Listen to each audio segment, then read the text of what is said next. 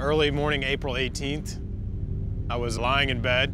I left around 8 o'clock and I got to Charleston at about 12:30. I was on the road early and got an alarming phone call from Tim, who is our GolfNow Plus specialist, about a fire that had happened at Legacy Golf Links. Probably one of some of the most disturbing news I've ever heard.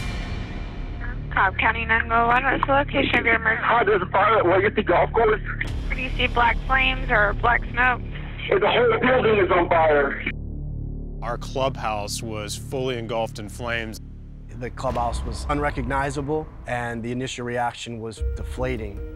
We had a lot of customers, people still showing up that day trying to play golf in the same shock that we were in.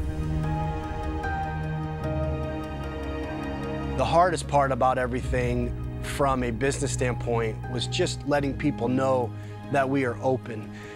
One of the things when we first bought Fox Creek and Legacy was the ability for the golfers to be able to gather points through a player partner program at Fox Creek and Legacy. So everything you purchased, you gain points.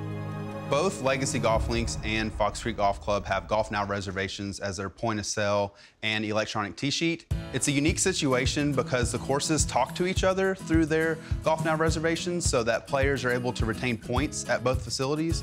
So when the fire happened, the server burned and there was no access here at Fox Creek Golf Club. So what we did as a team was move the server onto one of the locally installed computers here so that they were able to gain access and get their operation back up and running that day. When we first bought the two golf courses, we didn't have the GolfNow point of sale. We didn't have the GolfNow database like we do now. But when the fire happened, we lost that. And you know, they really very quickly came to our rescue, not only by giving us the point of sale and the cash register and the ability to book tee times again when we were working out of the cart barn at Legacy, but very quickly thereafter, once we got into the trailer, the two golf courses were still not talking to each other. They came in, they helped us out very quickly. The players are starting to get their points again.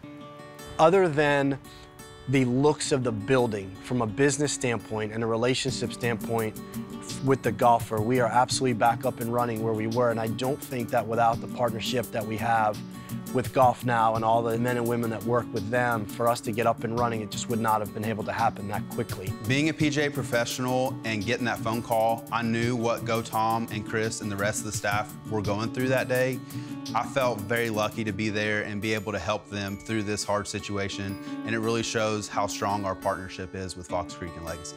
When you lose business, the amount of time that it takes to grow that business back takes a lot of partnership with a lot of different people, and not only with the GolfNows of the world that help you get your business up and running. So I would tell all the various operators out there that even though this is golf and even though that this is a recreational activity, it's so very important to reach out to your local businesses that are in the area and partner up with them, or at least reach out and say, hey, we're over here, how can we help each other? Because I think when you get to points like this where you have a lot of difficulty, where you deal with a personal item like this, a catastrophe, you'll be surprised how your local partners in the area will reach back out to you and say, hey, I'm here to help, because someday down the road they may need something from you.